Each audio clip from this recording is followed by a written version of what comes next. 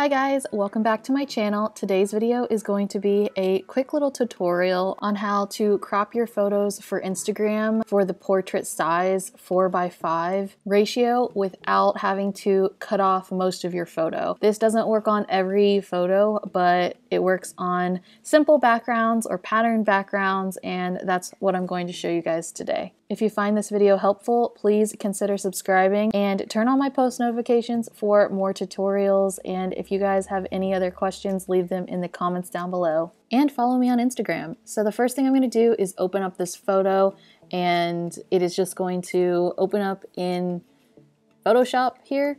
And I'm going to unlock the layer so it's not a background, and then I'm going to go up to the crop tool. This will automatically crop your photo to the 4:5 ratio if you have a preset. You can put in the pixel amount if you want.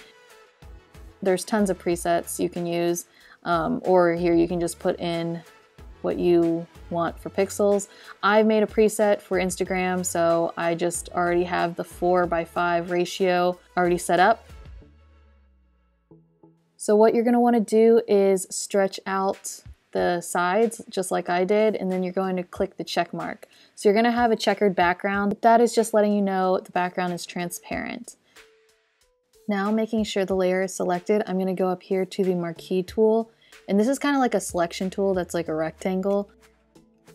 I'm going to drag a little box. So as you can see, my box has some of the photo and some of the transparent background, and then I'm going to go to File and Content Aware. And that's pretty much it. It like literally has a brain of its own, and it's awesome. How to get rid of the lines is like you can just click on it when you see the little box there, or you can move it around. There's tons of different ways to do this, but I'm just going to show you guys the easiest way. So making sure your main background is selected, meaning layer 0 in this case, you want to do that same thing to the other side. So grab your marquee tool, and then go up to Edit and Content Aware. But see, my layer's not selected, so making sure that's selected, Edit and Content Aware Fill, and that is how you get your photo to be 4:5 ratio and not have to crop the photo. So all I'm going to do here is I'm going to save it as a quick PNG, and I'm just going to call it final 1 or like final PNG, so we know that this photo is actually ready for Instagram. So now I'm going to delete everything pretty much. Oh, this is me just showing you how it would have looked if I just cropped the image. It would look like that. I would have no headroom. It would literally just be my body with the background. I wouldn't have any headroom. And I really don't like that. So this is just so much better, and I highly recommend it if you don't want to have to crop your image and your image is like 16:9 ratio. So now I'm going to drag and drop my new photo that I want to show you guys into Photoshop. There's probably a better way, like file import, but I just like to drag and drop. I find it to be the easiest, and it works. So I'm going to press enter. And right here, this is, well, I'm going to delete the other layer because I don't need that anymore. But as you guys can see, this is a smart object. And actually, I'm just cropping the image right now so you guys can see what it will look like.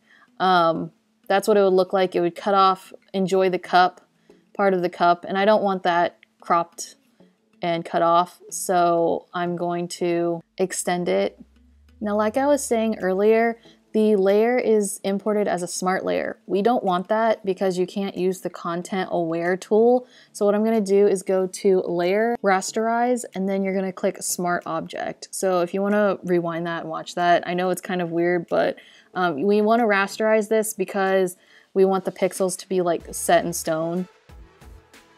Now I'm going to use the Marquee tool, and now I'm going to use the Content Aware tool, just like I did in the last little picture there. And as you can see, beautiful, seamless, looks like it's just an extension of the photo. Making sure that that layer is selected. I'm going to show you what's going to happen if I have the other layer selected that I just created. I wanted to show you guys this because I made this mistake. And as you can see, it totally looks ridiculous and awful. Like, that's the way my photo would look. So I'm gonna undo all of that because we don't want the photo to look like that.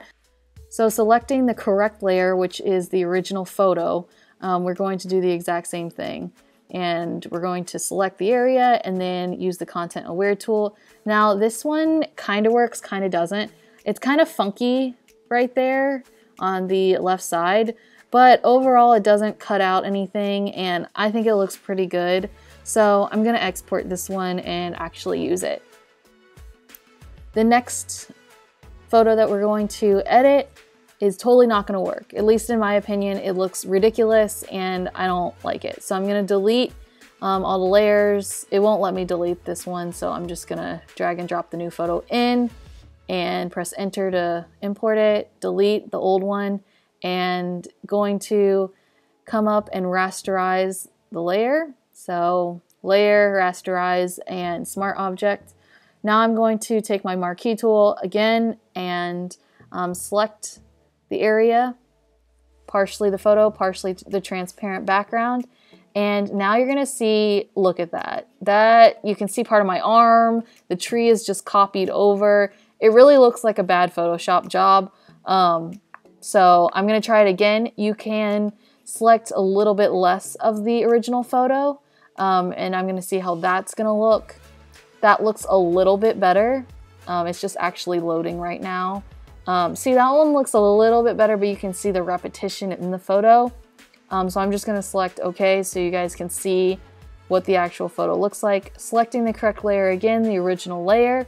I'm going to do the exact same thing on the other side and using the content aware and the marquee tool. And it's loading right now. And that is what you get. You can see the repetitiveness. It just does not look very good in my mind. But if you like this or if you have a better way of doing this, please leave that in the comments down below. I would love to hear your feedback on this.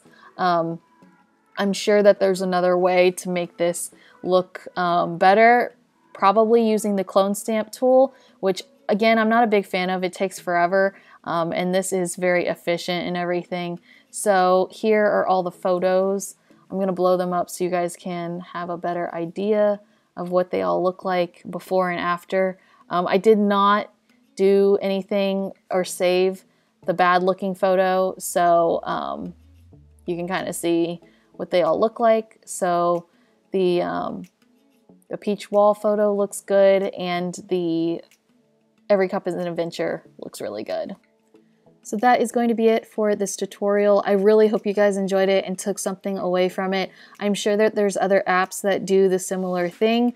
If you know of any, please leave them in the comments down below for other people. I know not everyone has Photoshop, but this is something that I kind of learned on my own, kind of learned through YouTube, but no one made a dedicated video for Instagram, and I hope this helped you. So anyway, that is going to be it, and I will see you guys in my next video. Bye!